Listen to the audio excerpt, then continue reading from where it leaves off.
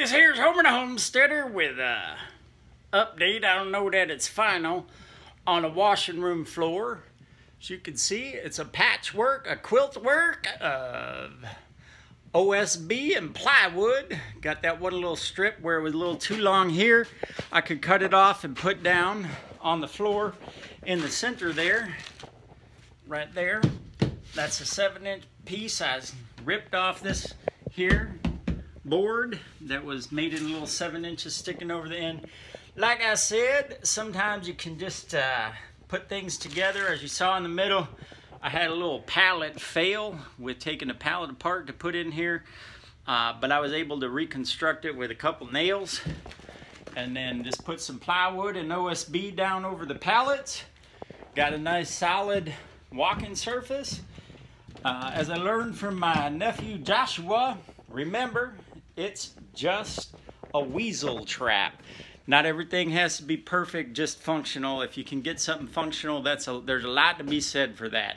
And so with a couple pallets and some scrap plywood and OSB, invested probably 30 short drywall screws to hold the sheathing down. I think I had to use one 3-inch exterior screw right here where there was a slight difference. I had told you I was taking that one pallet apart. It still ended up being slightly off, so I put a 3-inch exterior screw in here to hold it to keep it from creaking because there was a little difference in the two edges. You know, got a little gap here, but that's going to be okay. My foot's not going to fall through it. I might lose a sock once in a while in there, but that's okay.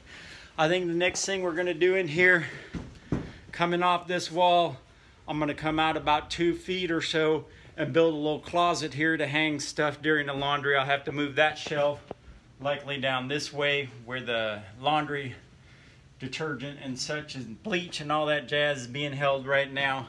But, you know, for an outdoor laundry room, takes away the dirt floor, makes it a little bit better. Make sure that whatever you do today, you enjoy it. And while you're having fun doing it, try and keep some peace in your heart. And remember, it's just a weasel trap. This is Homer the Homesteader. I guess I lost my voice and I might even try this again.